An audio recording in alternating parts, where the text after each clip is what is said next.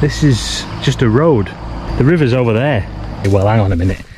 You still owe me 160,000 baht. He will then get a few explosive texts from me, but by the time it's gone through Google Translate and whatever else, it's probably gibberish anyway.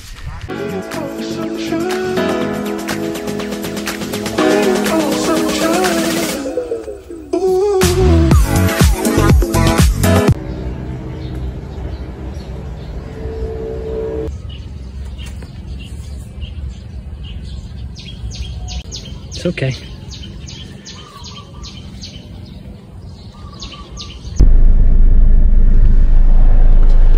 It's a gorgeous morning. Very bright sunshine. It's very early too.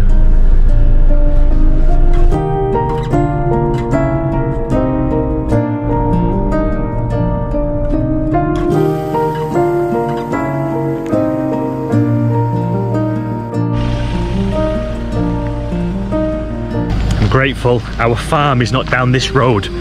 This isn't a river.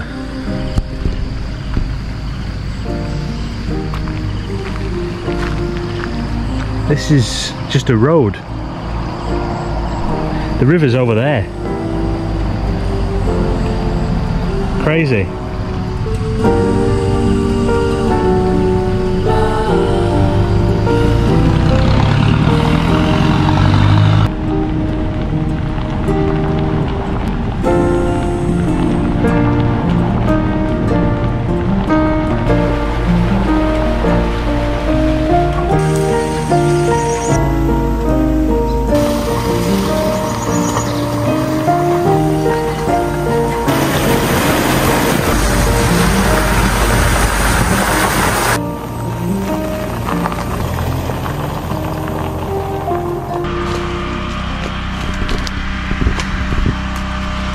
Trying to get through here without getting soaking wet.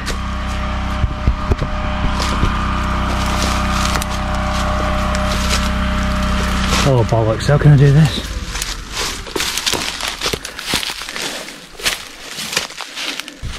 That's a no-go.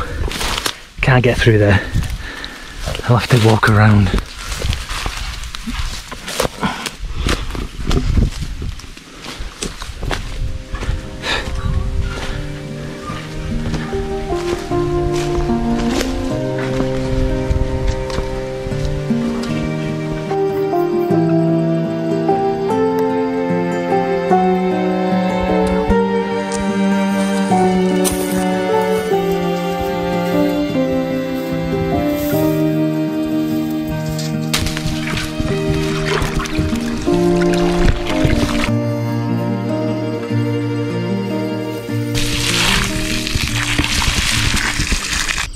Here's a coconut tree that is beginning to thrive. Obviously we planted this when it was just a coconut. These here are absolutely stunning. See, there's the actual original coconut. That will do well there. The bananas do so well here, this side of the land. Massive.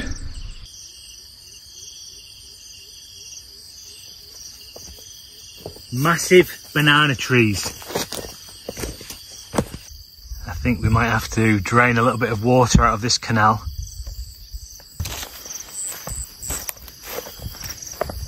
Do I dare to walk across this when it's looking like this?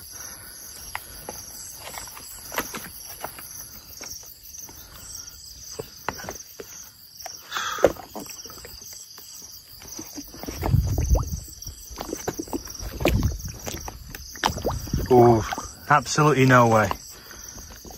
Absolutely no way. Sorry Mick and Doco, your bridge is a little bit on the iffy side this morning. I will sort it. Me and Anna have two very different ways to approach the builder and his time management, which is horrific, okay? I am admittedly too harsh with him, okay? I have less patience than Anna, and I think a lot of that comes from owning businesses in the UK, and you know, things get done on time, or at least you expect them to. I expect them to. And Anna is kind of more in tune with the Thai culture. Although she spent 20 years in the UK, she's more forgiving of time issues within Thailand, as most Thai people are, I feel. But Anna is way too soft in her approach to the builder, and again, I am admittedly a bit too harsh with him. But instead of meeting in the middle, Anna being more firm but not as firm as me in our approach, because I don't speak enough Thai to converse with him and he speaks no English, what happens is the communication he gets from us as a couple is too light. It's too forgiving. You know, Anna's kind of matey with him and sort of laughing and joking, whereas I'm in the background stamping my feet saying this is not fucking good enough, you know. But he never really gets that because everything is through Anna. All he sees is that. Now he will then get a few explosive texts from me, but by the time it's gone through Google Translate and whatever else, it's probably gibberish anyway. I'm tempted to really piss him about with this last payment, but then if there's a problem with the house, you know, and it's obviously under warranty, I think he could then piss us about and say, well, hang on a minute, you still owe me 160,000 baht. I'm not going to go and fix that crack for you. So all this will get deleted. I'm just venting spleen. As usual, if you're enjoying the video, give me a like and a subscribe. Costs absolutely nothing, means the absolute world to me. Thank you. Brought packed lunch for me today.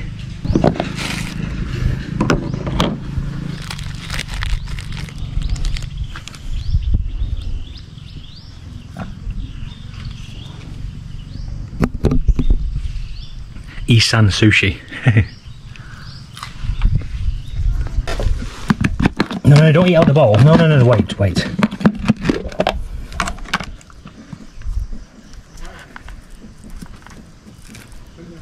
There you go.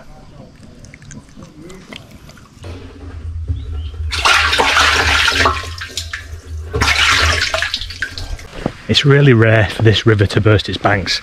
It did last year, and we were just unlucky with that. The timing was bad for me, especially because it was my first experience of the whole thing, and for it to be floods that bad, it was pretty unfortunate.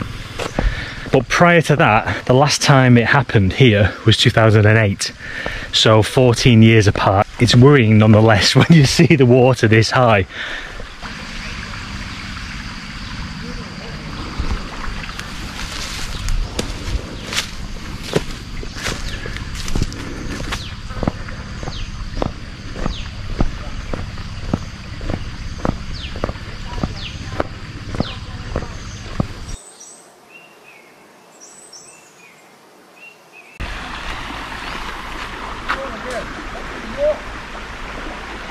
Anna's dad's shed is there. It's on a little patch of dry land, but he's completely cut off. This is my father-in-law's bike and his flip-flops, and he has to wade through here to where his shed is. It's just around these palm trees. I can hear his music playing. These people on this farm here, they have dug a canal system, you see. It's like a kind of an M shape, and they're growing coconut trees all around, and they've got rice to this side. They've managed that section of land. They've controlled the water, and it's not flooded, you see. They've got full canals, same as we have. But this one here,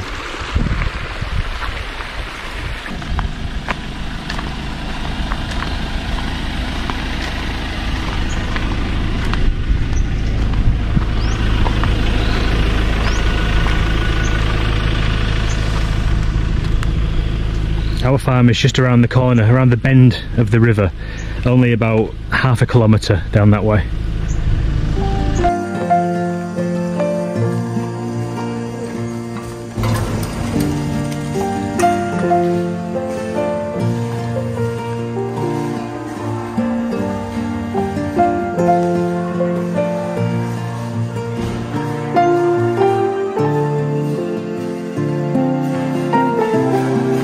last little job to do.